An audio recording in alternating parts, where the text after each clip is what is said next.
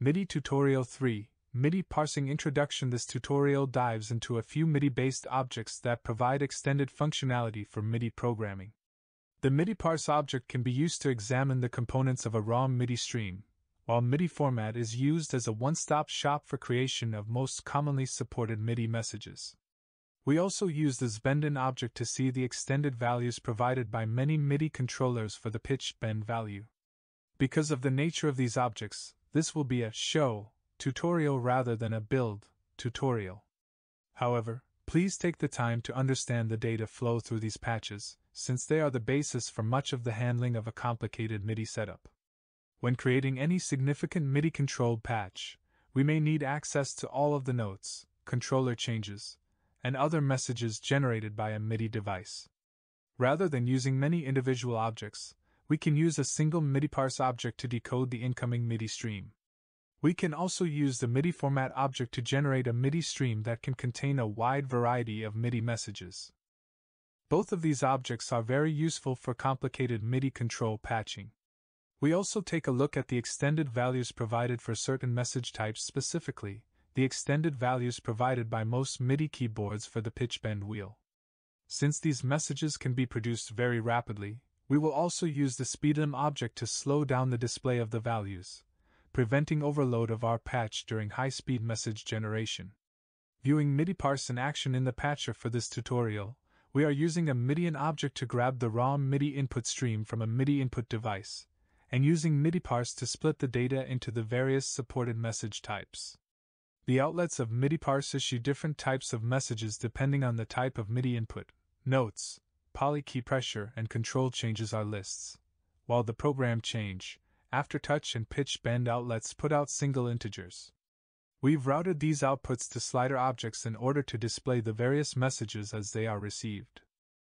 If you have a MIDI controller that can generate these messages, select its MIDI port and play it. You should see the slider objects respond to incoming messages. Note that the MIDI channel is not attached to the individual messages. The MIDI channel is sent from a shared outlet that will always display the channel of the most currently received message. The MIDI parse object is used whenever you are creating a MIDI-driven patch that has to respond to a large number of message types. Rather than using all of the different message-specific objects, you can use this single object to track the various messages. MIDI sequences being played into Max from an external hardware or software sequencer, for example, will contain much more than just notes. The MIDI parse object lets you see the full range of information present in the sequence.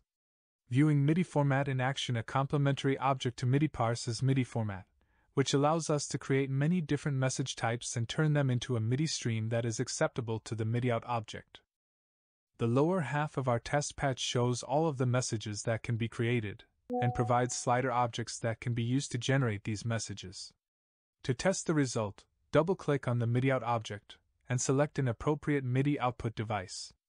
Then move a slider connected to the MIDI format object. You should hear the results from your MIDI device. Some care needs to be taken when creating messages for MIDI format. As with any other note-based device, you should pair MIDI note on messages with MIDI note off messages.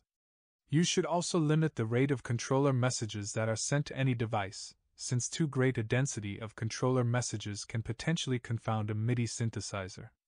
Finally, you should make sure that the MIDI channel you are using is appropriate for the device that you are attempting to control.